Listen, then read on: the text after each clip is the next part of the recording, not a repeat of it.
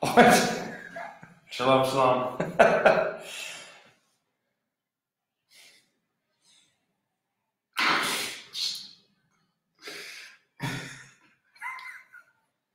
It's been one of them kind of days. Crazy out. Wow, man, I need to wear a hat up here, dude. I'm with blind people. You guys pray for me. I'm in ministry with this guy.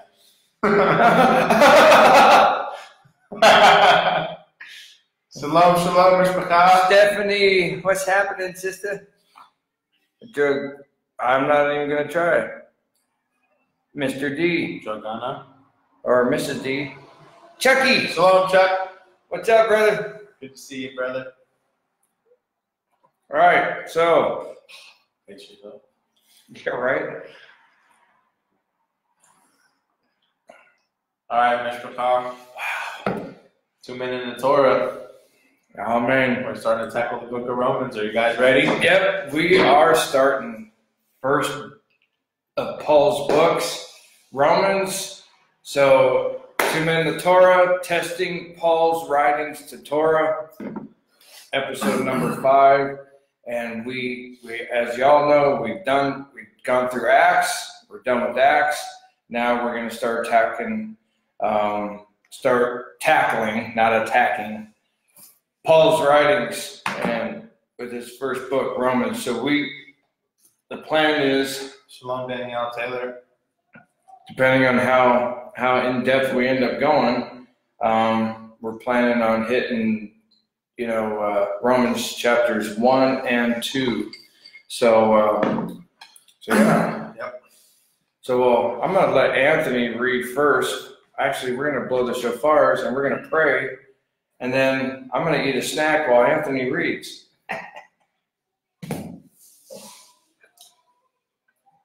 Ready? Yep. 1, 2.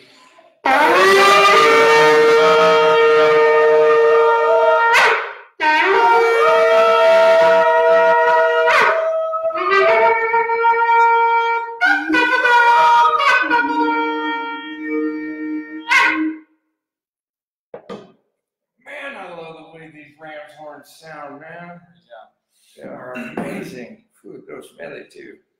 Need some cinnamon oil. Somebody send us a bottle of cinnamon oil. All right. Shall we pray? Avinu in heaven, we come to you in prayer in the precious name of Yehovah Yeshua. Abba, we thank you for another day to be alive. We thank you, Father, for another day that you have given us permission to be here in the land. Abba, we thank you for your mercy and your grace and your love and the ability to be able to search out in your scriptures, to hunt the truth, to seek out, to defend your word. You said to always be ready to give a defense of the faith. And Father, that's what we're doing with the testing of Paul's writings. There are so many that I, for one, believe that his lost sight or been drawn off the correct path and has gone down the path of rejecting and declaring that Paul's letters are false doctrine and are of the word of your word. But Abba, I'm inclined to believe that you never lost control of your scriptures. And though man tried to add or whatever, those things got weeded out, and what we have is what you meant for us to have. And Father, what is in here is your truth, and that it all lines up with each other, that the Tanakh and the Brit Hadashah are witnesses to your Torah.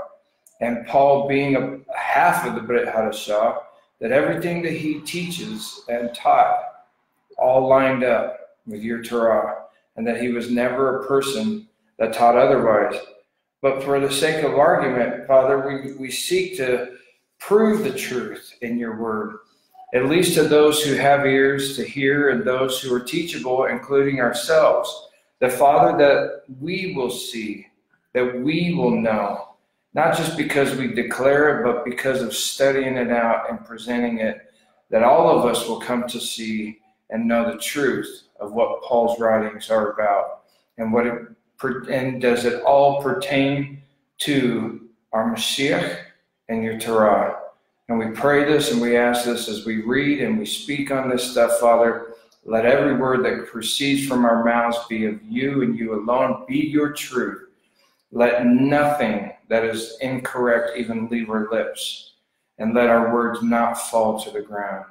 We ask this in Yehovah Yeshua. Amen. Amen. All right. So, Romans chapter 1. I'll kick it off with the reading here.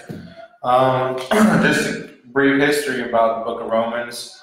The book of Romans is dated back to 57 or 58 CE. So around that time approximately that it has been dated, and it's been written the audience mainly to both Jews and Gentiles, because we know that Rome, what's the saying? Every road leads to Rome. Right. Because there's a lot of mixed cultures within the city of Rome, within that place. And so you would have people from all walks of life. You would have had Jews alike there, Gentiles alike, from all different, the pagan religions that they followed. And so that's who it was basically written to.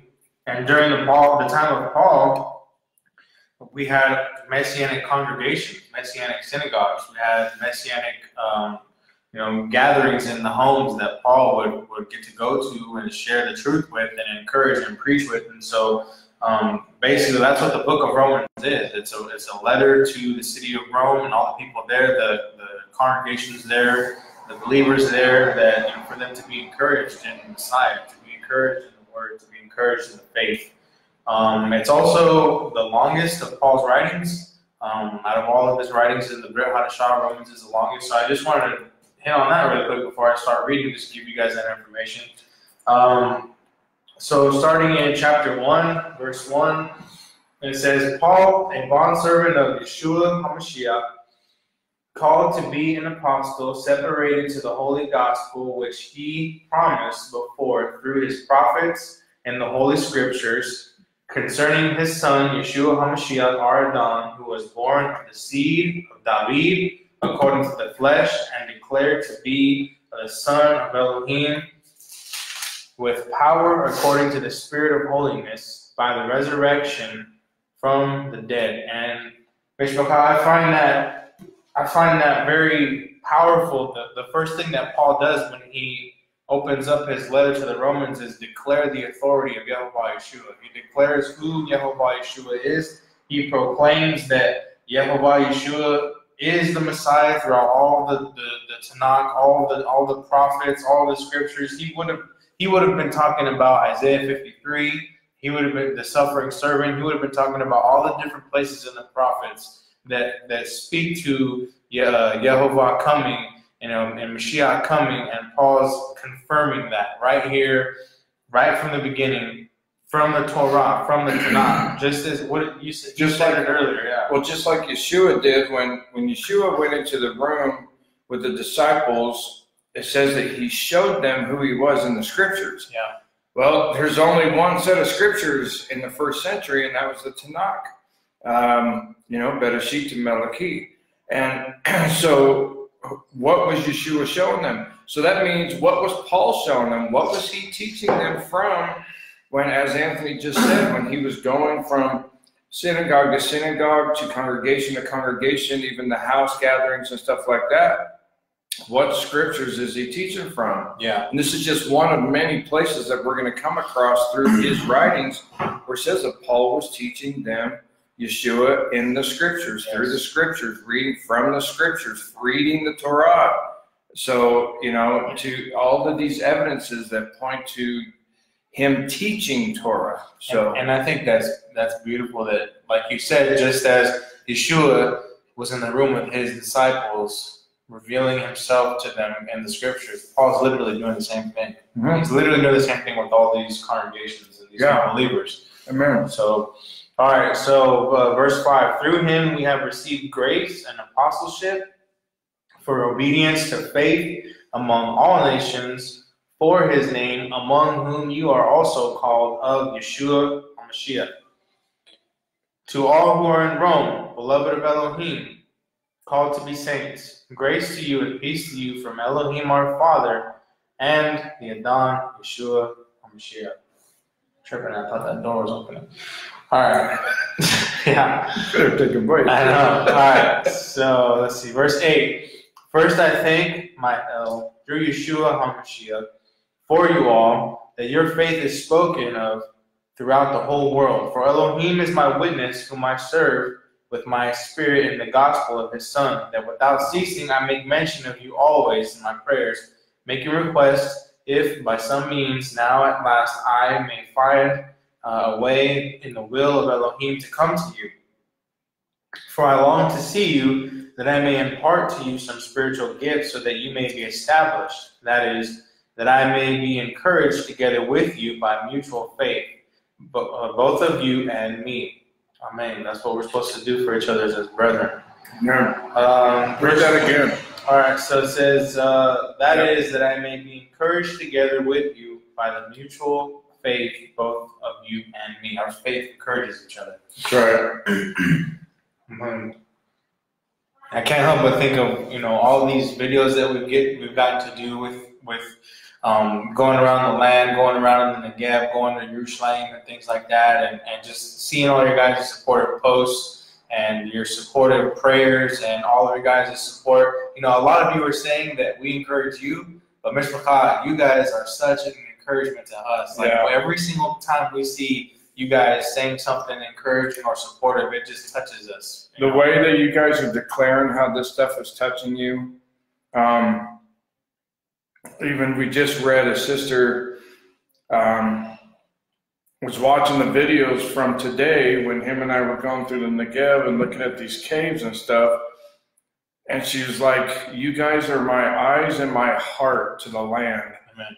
That just hit us. Amen. And just one of many, many, many ways that you guys are sharing with us of how this is affecting you guys and what it's doing for you. And it's the very thing that we've been hoping for all along in this, is that part of the mentality that we believe Yah has put in our hearts about what we're doing here in the land. As I say all the time, this world's going to hell in a handbasket, and it's getting there faster and faster. Things are becoming so bad and so evil around us, and so much wickedness is being declared good, that I'm seeing a lot of believers starting to go, I don't know if I can do this anymore. I don't know if I can hang on anymore. And we want this to be what we're doing here. A part of what Yah set us here, we believe, is to keep everybody encouraged around the world until you come to the land, and whenever that may be. But we're doing this because we want the word to be alive to you guys more than ever before. We want the world to be, I want to throw a little shout out for David and Judea, another brother in ministry. I mean, every year he comes for 3 months during the spring feast, 3 months during the fall feast. And this man walks around every day doing live videos of just everyday events going on any level. Yeah. Ours is doing more strictly biblical stories and stuff, but everything he's doing is just as real, and he's doing the same as well. But between what he's doing, what we're doing, we don't see other ministries really doing this kind of thing. And you guys, we all need as much encouragement as we can get. We need to know and keep our eyes on the hope. And if we can fill you up with the hope by running around all the time and doing this and doing these messages and showing you the places all throughout the scripture, man, it gives you that thing to hang on to. You're hanging on to his word, amen? And it's encouraging, And so, like Brother Anthony said, you guys encourage us so much. It makes us stay on fire and stay focused to keep doing this because of the way you guys respond to it. Amen. And how much it means to you guys. And so, Amen. So yeah. We love you guys. Yep. All right, verse 13. Now I do not want you to be unaware, brethren, that I often planned to come to you, but was hindered until now, that I might have some fruit among you also.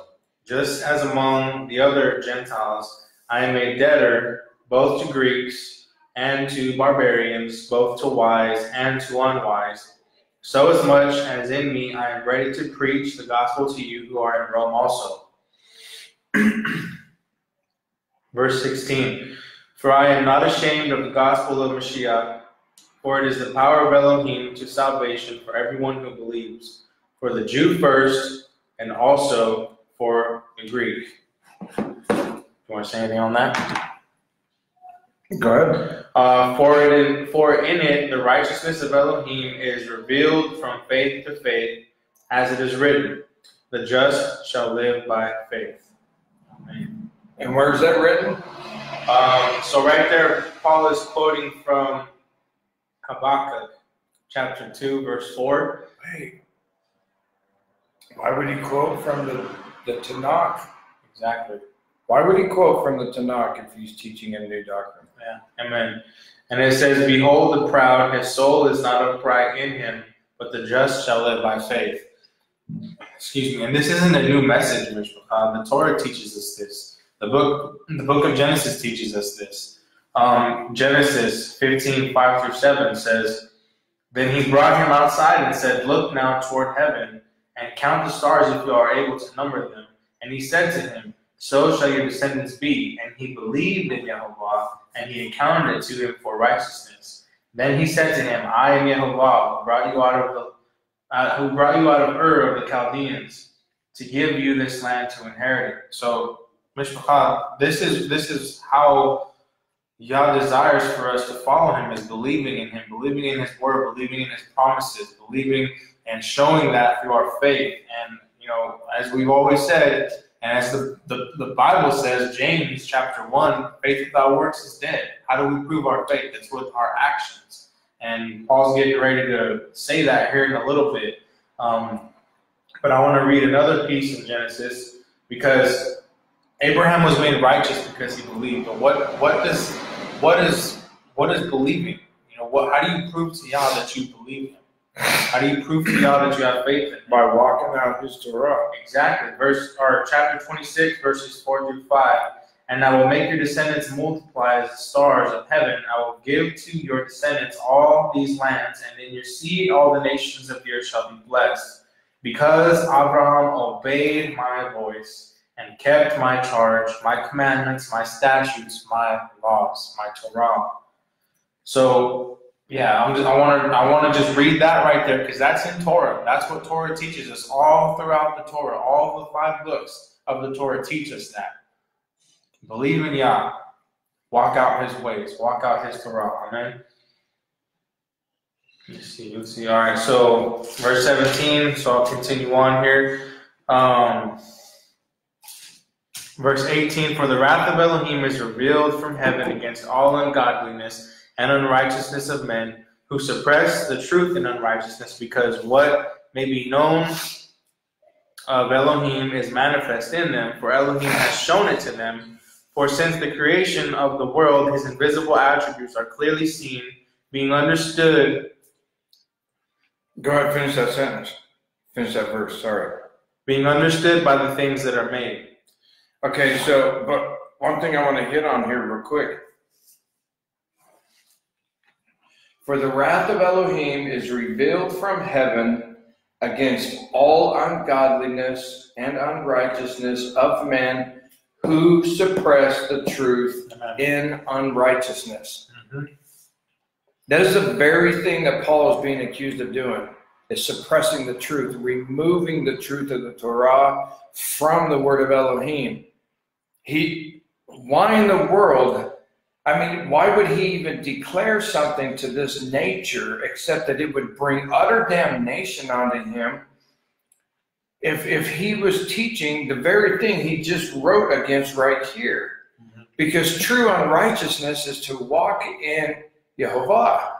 True righteousness? I'm sorry, yeah, thank you. True righteousness is to walk in Yehovah.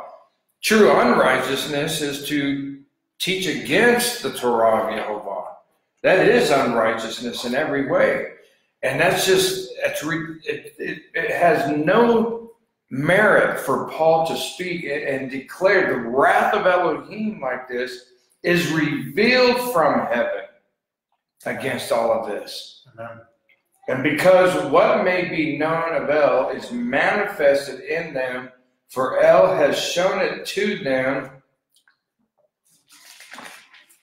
For since the creation of the world, his invisible attributes are clearly seen, being understood by the things that are made, even his eternal power and Godhead, so that they are without excuse. Wow. And how do we know the attributes of Jehovah?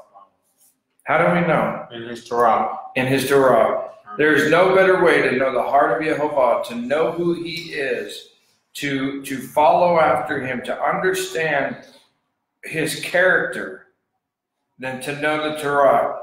Because you don't find it anywhere else. There's nowhere else, not even in the rest of Tanakh.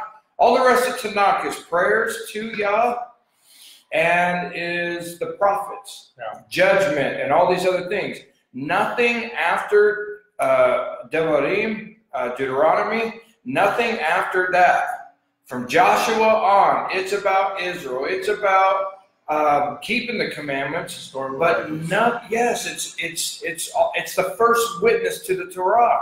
Nothing after Deuteronomy gives us the attributes and the understanding and the heart of Jehovah. It's judgment. Better than the Torah. Huh? Better than the Torah. Right. Right. Do you want to keep reading or you want me to read again? Go ahead. Okay. All right. You finished. Okay, verse 21. Because although they knew Elohim, they did not glorify him as Elohim, nor were they thankful, but became futile in their thoughts, and their foolish hearts were darkened. Professing to be wise, they became fools, and changed the glory of the incorruptible Elohim into an image made like corruptible man. Wow. And birds and four-footed animals and creeping things. Therefore Elohim also gave them up to uncleanness in the lust of their hearts, to dishonor their bodies among themselves, who exchanged the truth of Elohim for the lie, and worshipped and served the creature rather than the Creator, who is blessed forever. Amen. I have a question. Well, it's more of a rhetorical question. So, Mishpahah, if you come across somebody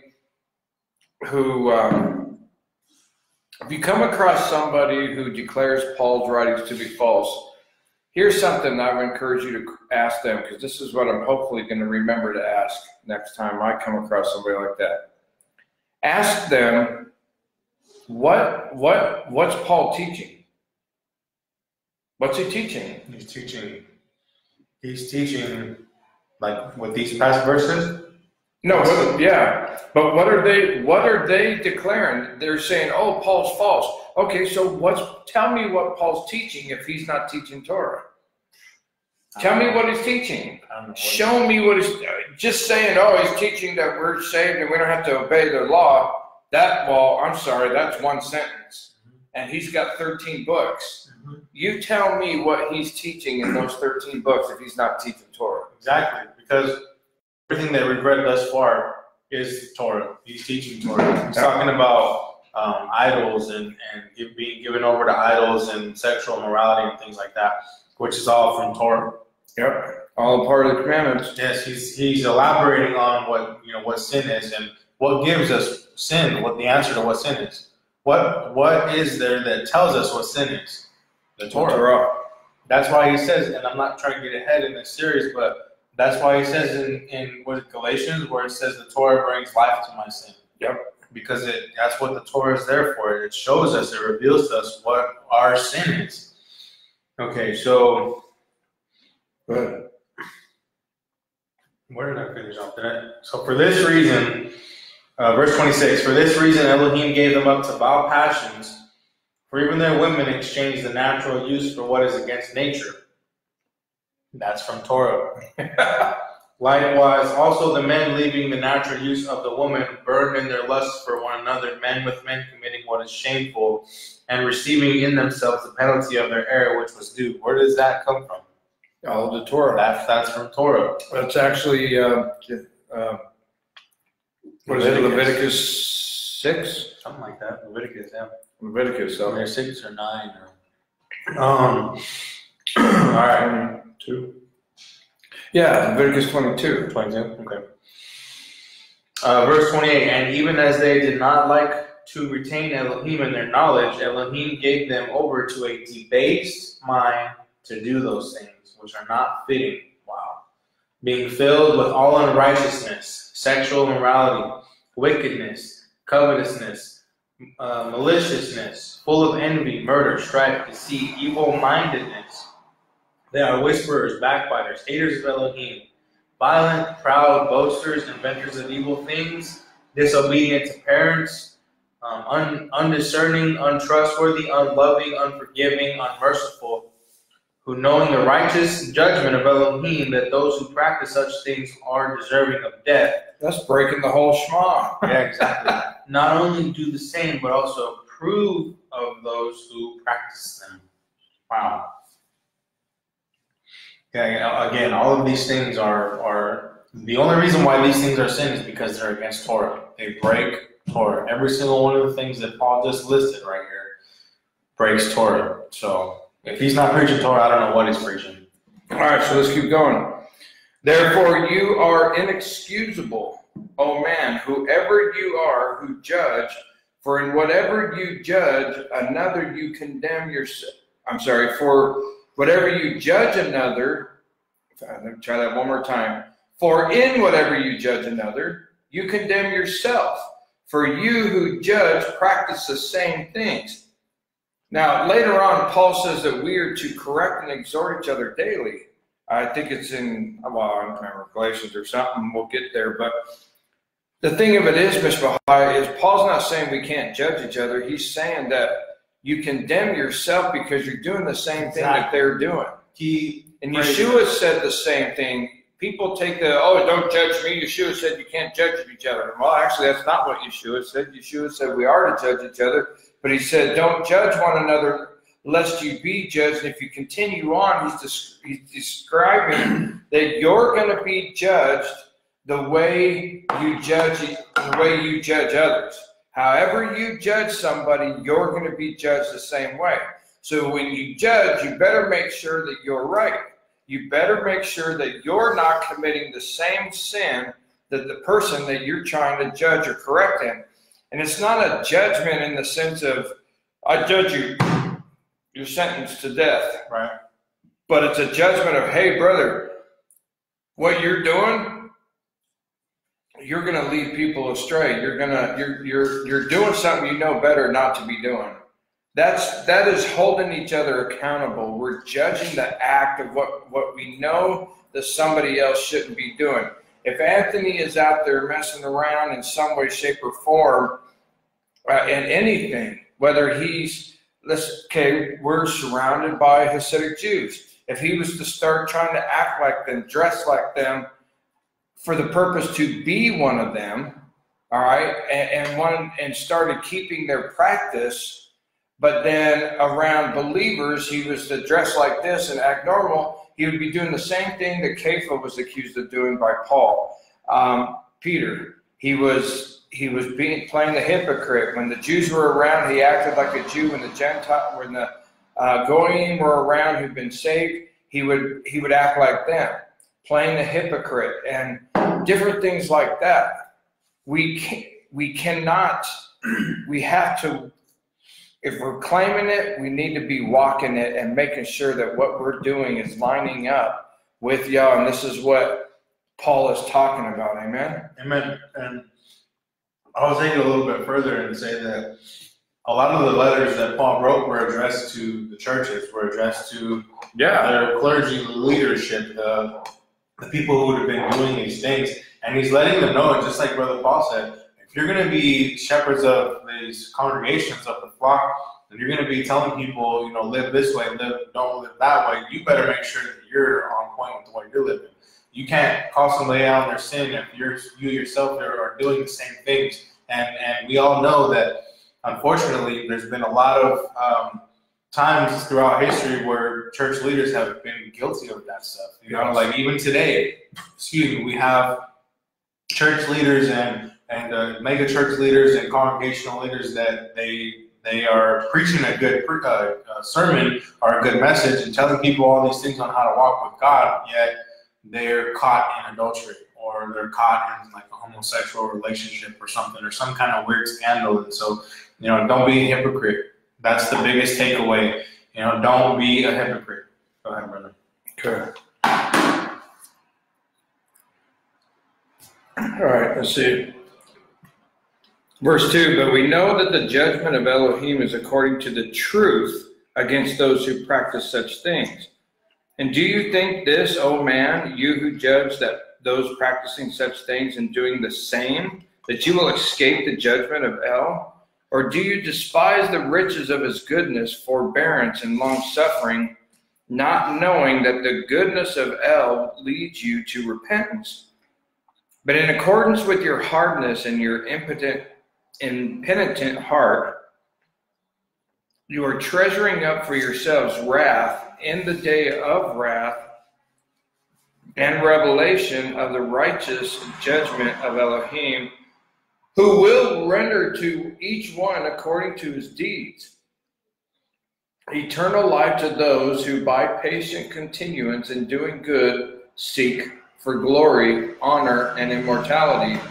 But to those who are self-seeking and do not obey the truth, but obey unrighteousness, indignation and wrath, tribulation and anguish on every soul of man who does evil, of the Jew first and also of the Greek. Now to pause there for a minute. So that's the second time Paul said that. Yes, and here's the thing. So Paul's telling us, Paul is speaking against the very stuff he's being accused of. This man is letting known that whatever we do that is against Elohim, what Elohim is he talking about if he is not following the Torah? If he's not preaching from the Tanakh, then what possible God is he talking about? Because he is preaching against himself if he is teaching contrary to Torah like he's being accused of by some. He is damning himself and condemning himself by his own words. Amen. And then he's making clear the very thing that Yeshua said, I come for the Jew first. Yes. And Paul reiterates, the Jew first, Yehuda first, then the Goyim, or the Greek in the English, but it's the Goyim, the Gentiles. And what does that come from? Israel first, then those who will come in. Right there in the Torah, Yah said, yes, Yah said, if those who wish to come and be in the land of Israel and will keep the Torah, keep my commandments, keep my statutes, keep my moedim, my mitzvot, everything, then they shall be treated as a born citizen of Yisrael. That's exactly what Yehovah taught us through Moshe, and it's exactly what Paul is reiterating right here in his word. Before you move on really quick, will render to each one according to his deed. That's a quote direct from Psalm 62:12. Also, you, O Yehovah, belongs mercy, for you render to each one according to his work. So Paul's quoting a lot of Tanakh here. Again, like we said in the beginning of this video, Paul's clearly teaching from the scriptures. Left and right. Yeah, so, yeah. All right.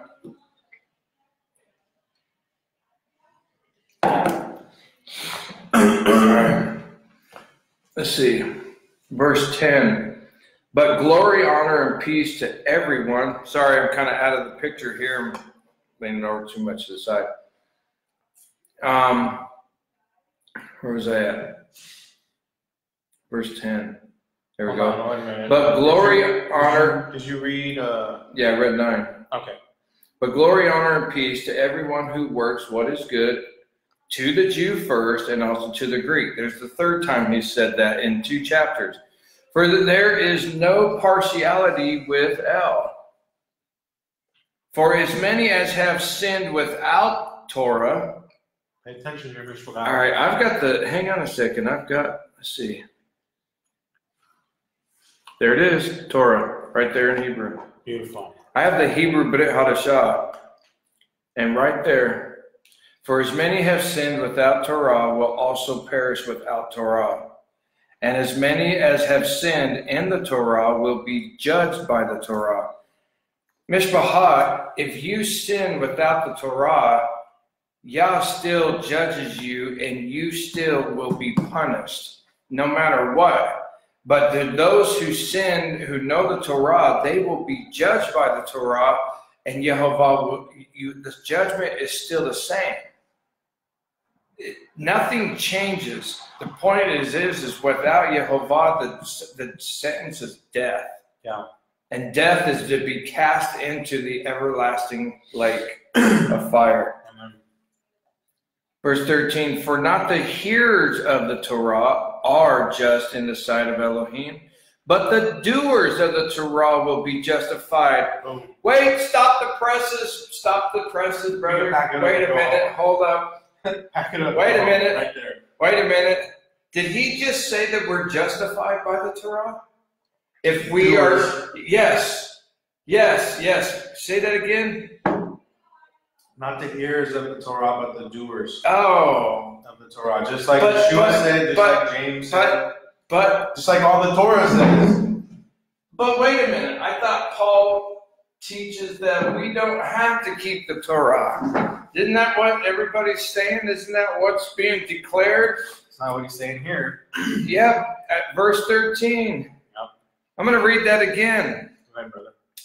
For not the hearers of the Torah are just in the sight of it. Wow, so it's kind of like these pastors who are saying we don't have to keep the Big Ten anymore. Yep. So they're a hearer of the word, but they're not a doer of the word. Amen. And they won't be found just. Amen. And they won't be justified. Amen. But the doers of the Torah will be justified.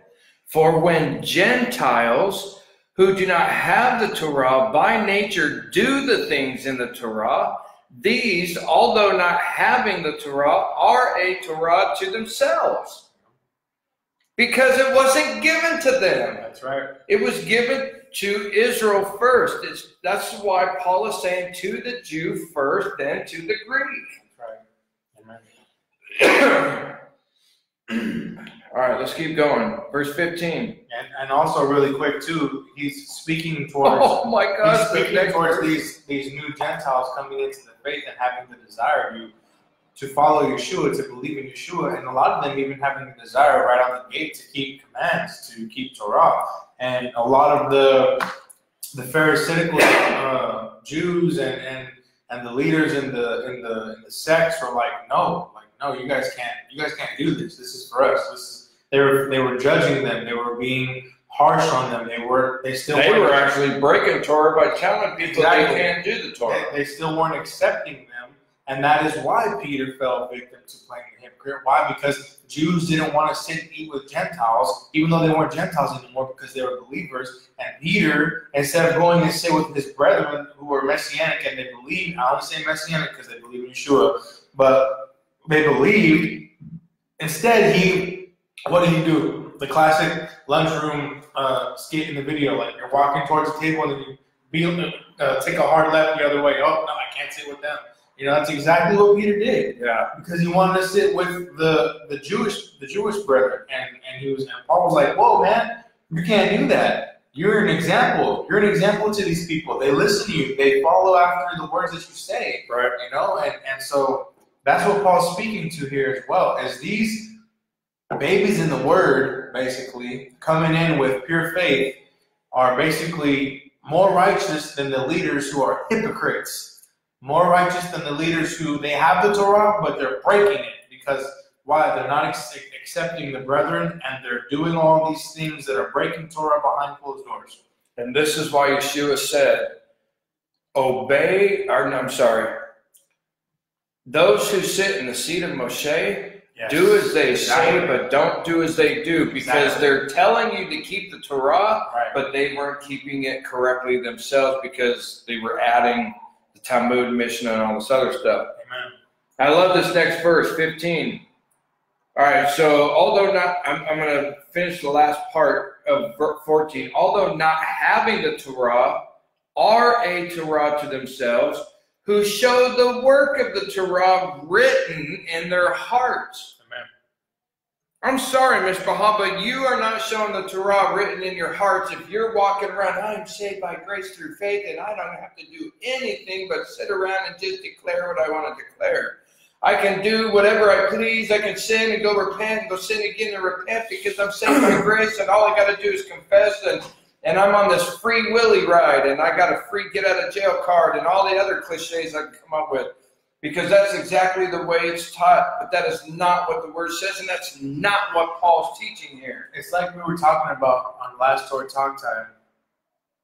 You begin to have the Torah written on your heart when you develop that personal relationship with Jehovah. You develop that intimate personal relationship with Him.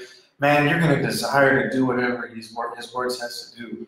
You're going to desire to please Him, regardless of what that means doing. If it's in the Scriptures, if it's in His Word, if it's a part of His instructions, Abba, please lead me. I want to do it. You know, right. That's what Paul's speaking to here. That's right.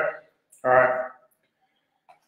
Okay, so again, verse 15, who show the work of the Torah written in their hearts, their conscience also bearing witness, and between themselves their thoughts accusing or else excusing them, in the day when Elohim will judge the secrets of man by Yeshua according to my gospel. Indeed, you are called a Jew, and rest on the Torah, and make your boast in El, and know His will, and approve the things that are excellent, being instructed out of the Torah, and are confident that you yourself are a guide to the blind, a light to those who are in darkness. Hold on. He just called the Torah excellent. I just want to make that clear. Go ahead. Yep. An instructor of the foolish, a teacher of babes, having the form of knowledge and truth in the Torah. All he's talking about is the Torah this whole time. Yeah. You, therefore, who teach another, do you not teach yourself? In other words, are you practicing what you preach? Amen. You who preach that a man should not steal, do you steal? You who say, do not commit adultery, do you commit adultery? You who abhor idols, do you rob temples? You who make your boast in the Torah, do you dishonor El through breaking the Torah? Wow. For the name of El is blasphemed among the Gentiles because of you, as it is written. Wow. For circumcision is indeed profitable if you keep the Torah. But if you are a breaker of the Torah, your circumcision has become uncircumcision. Exactly. In other words, it became meaningless because you're disobedient, because by this you have uncircumcised the circumcision of your heart. Yep. Therefore, if an uncircumcised man keeps the righteous requirements of the Torah, will not his uncircumcision be counted as circumcision? What does that mean? The Torah is written on his heart, that's right, which leads to the rest. And will not the physically uncircumcised, if he fulfills the Torah, judge you, who even with your written code of circumcision are a transgressor of the Torah? Hold on. Right there is Isaiah 56. The eunuch and all of those who say that we are not worthy, but yet Yah says, if you keep my Shabbat, you keep my commandments, you will have a name in my house and on my wall of prayer. Amen. For he is not a Jew who is one outwardly. That's right. For he is not a Jew who is one outwardly, nor is circumcision that which is outward in the flesh.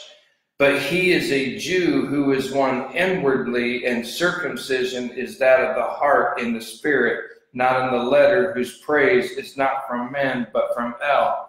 Now, I want to touch on that real quick because people sorely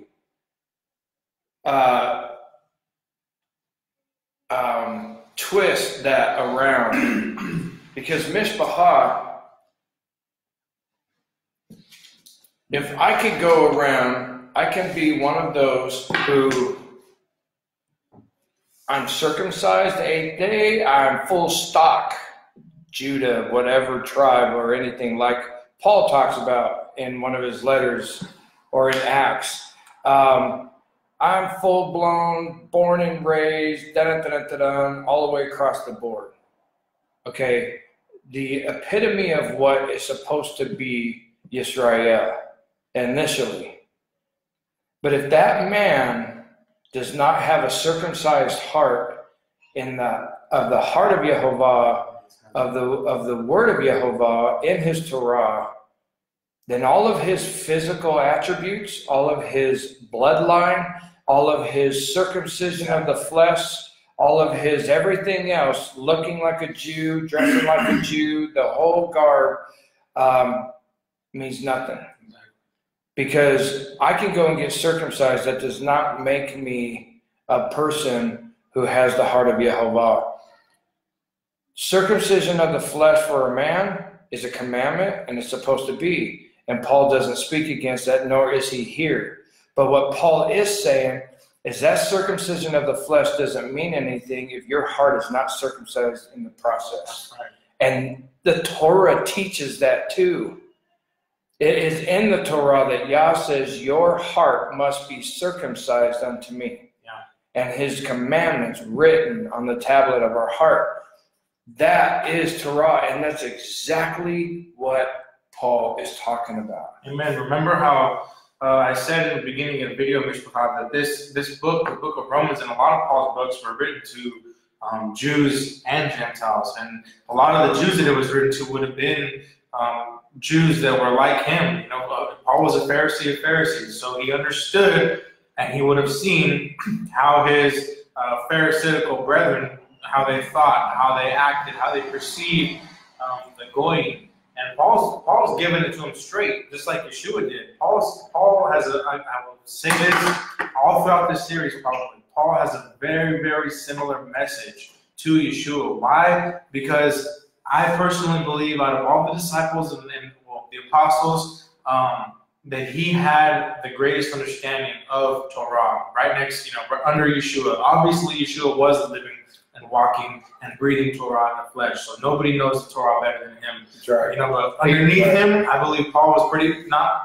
he was getting there. He was close. Why? Because he was a student under Gamaliel. He studied the Torah all of his life. He was a Pharisee of Pharisees. We know this. So Paul, I believe he had an understanding of Torah that was supernatural. That's why he was the way he was. And plus, not to mention the time that Yah took him out into the desert. Exactly. To teach him. Yeah, we don't know what he did in that time, in that 3 years. He could have been having, face-to-face interactions with Messiah, having Bible studies. That would have been really, awesome. But I'm saying all this is because scriptures like this, they're geared towards what we're talking about here, what Paul's talking about here, the hypocrites, the Pharisees, the ones who believe that their whole outfits and their attire, they desire the best seats in the synagogue. They have all the rituals and the traditions of the hand washing, and they look down on everybody else.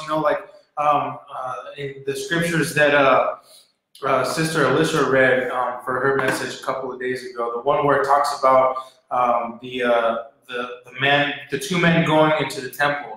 And one was a tax collector, and one I think was a lawyer or something like that. I could be wrong, I'm just paraphrasing from my memory. But basically, the one that was praying, what he was praying was, I thank you, my God, that I'm not like this man over here, basically. He's all haughty. Yeah, and exactly. The other guy's just on his knees. He was so humble that he was afraid to look up to the sky, because he knew he was broken before Yah, because of his heart, his brokenness. That contriteness, contrite spirit that Yah desires for us to have. And Paul's saying, look, you can do all these fancy things. You can keep the letter to the T. You can have the fanciest outfit and the best seats, and be like he said. I'm repeating what he said. None of that means diddly squat if you don't have Mashiach in your heart, if you don't have love in your heart, if you're not walking it out of love and desire to please your King. Right. And that's what Paul's getting at, Mishpachah. These people were misleading. They were misleading the Gentiles, the new believers, the Gentiles that were coming into being believers, because right away they started teaching them, well, you got to be circumcised, and you got to do it this way, and you got to do it that way, and you're still second part to us. And Paul's like, no, absolutely not. You know what I mean? We're all brethren. We're all brethren. Yes, the gospel of the Mashiach came to the Jew first and then to the Gentile, but what does he also say? you're neither male nor female. You're neither Jew nor Gentile anymore. We are That's all right. one in Mashiach. And so he's really hitting his home here, Mishpacha. Amen.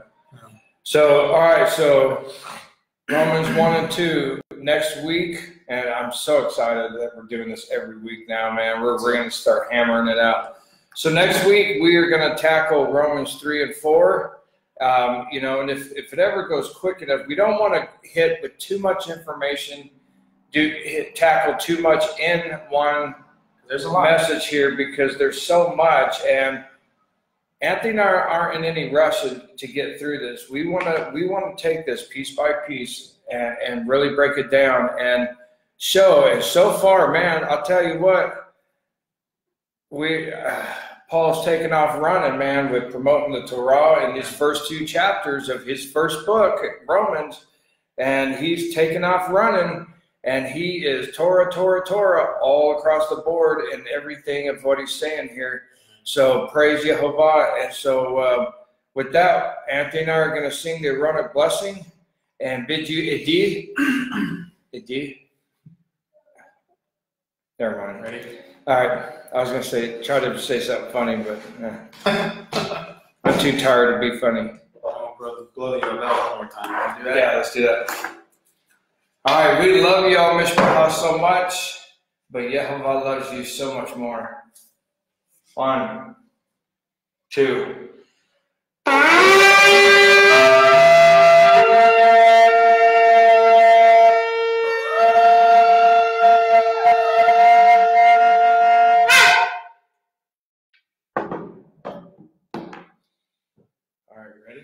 Blessing, right? Yes. Okay. But lightheaded on that one. Yavarechecha Yehovah Vayish Morecha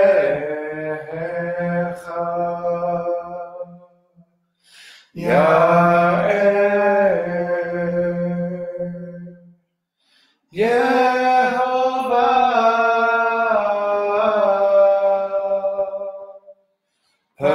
Panav Elecha Vichunecha